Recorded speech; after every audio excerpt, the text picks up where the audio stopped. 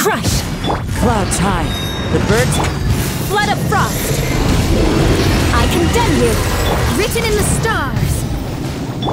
Embrace the ice. Whirling snow. Yo, what's up everybody? My name's Sam. I make waifu meta content, and in today's video, we're gonna be talking about Mona and Ayaka and his nice freeze control team together.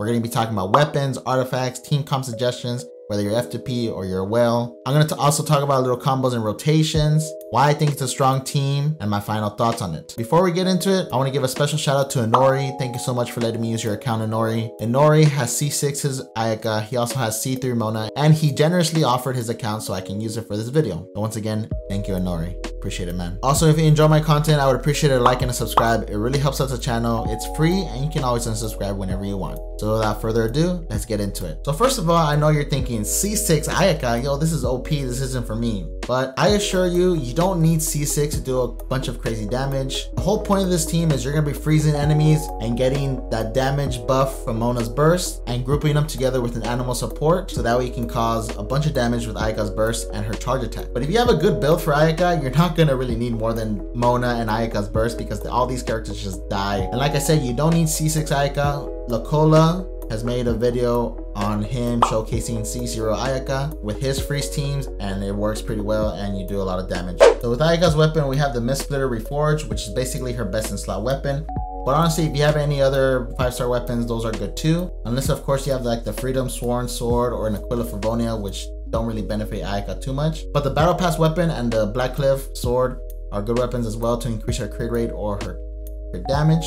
But I would suggest just the Black Cliff Sword in the shop because it's more F2P friendly and you don't really need a bunch of crit rate for Ayaka if you're running a 4-piece Blizzard Strayer set. But if you're super F2P, the best weapon is probably the Inazuma Sword that you can craft over there. And the best 3-star weapon would probably be the Harbinger of Dawn because it gives you crit damage and it also gives you crit rate, which will help you for those people that are still not at the end game level yet. And so for the artifacts, I suggest a 4-piece Blizzard Strayer set for Ayaka. If you look at my ratio, it's a 30 to like 283 ratio, and you might think that's bad, but if you look at the 4-piece Blizzard Strayer set, since we're going to be constantly freezing enemies, we're going to get basically 40% crit rate from the artifacts and an extra 15% if you have a double cryo resonance.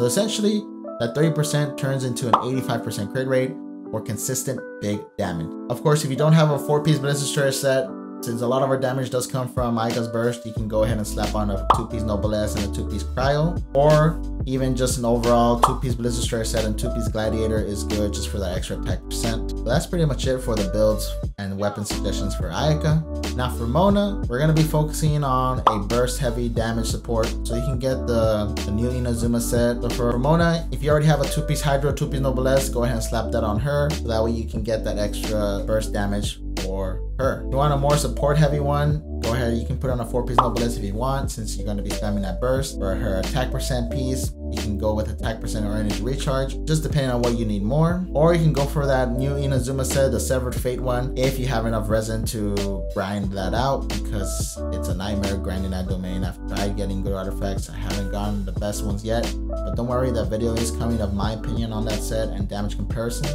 So hit that notification bell so you don't miss out on that video. It's a little side note. And for the weapons, you can go ahead and give Mona the best weapon you have, whether it's a 5-star or the Wit Sith, the Solar Pearl, or even the Dodoko Tails one. And if you have the Favonius Codex, that's also a great support weapon for her as well, so that way you can get those extra energy particles for her or for your team. I would suggest running a second Cryo unit. A lot of you free-to-play players got Diona from that event a while ago, so you should have her.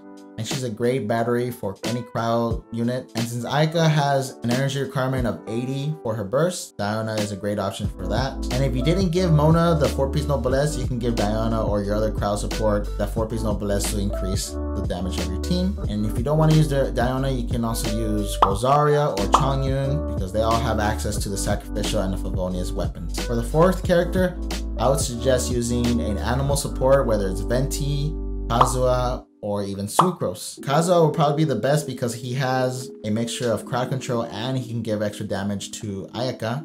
But Venti is also a great option as well because he has more of a crowd control feature and he can group small enemies together and infuse either a Hydro or a Cryo Swirl, which would give more energy recharge for your Mona or your Ayaka. But the main purpose of the animal support is just to decrease that elemental resistance by 40% with the Viridescent Burner 4-piece set. So even Sucrose is fine just to group them up together with her elemental skill or her burst.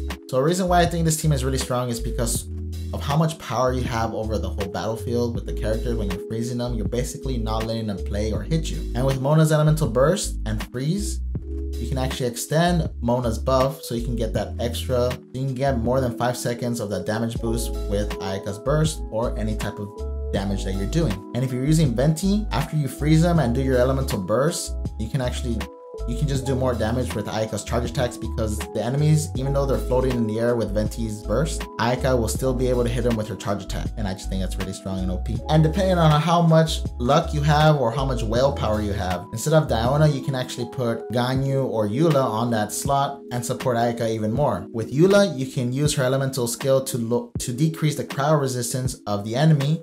But if you're doing that, you might as well go with Kazuha instead of Venti. So Kazuha can get more damage bonus boost, while Eula will give that debuff as well. And if you use Ganyu, then Ganyu can be good with Venti or even a Sucrose, because Ganyu would be giving that extra elemental damage bonus with her burst, while the animal character will just decrease the crowd resistance. And you're thinking, well, why don't I need a healer? Well, you don't need a healer if everything just dies before they even hit you, because you're going to be freezing them and they're not going to have a chance to hit you. Well, I just think it's super fun. And if you have that type of luck or whale power, use it, because I think it's a great team. So my final thoughts on this team is it's really strong. I love it.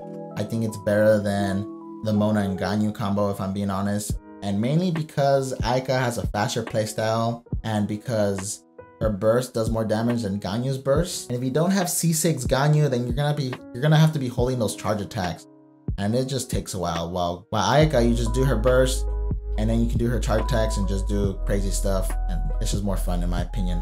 So no more Morgana, no more Morgana. It's all about Moyaka now. So forget your Morgana, it's all about Moyaka. But at the end of the day, it just depends on you and who you have fun with the most. But I think this is a great Breeze duo team, and it's really strong. I just do feel like it's stronger than Morgana, in my opinion. But anyways, you let me know what you guys think. I love y'all so much. Remember to like and subscribe to support the channel. It really helps it out. I love y'all so much. And remember, waifu over meta, and I'll see you in the next video.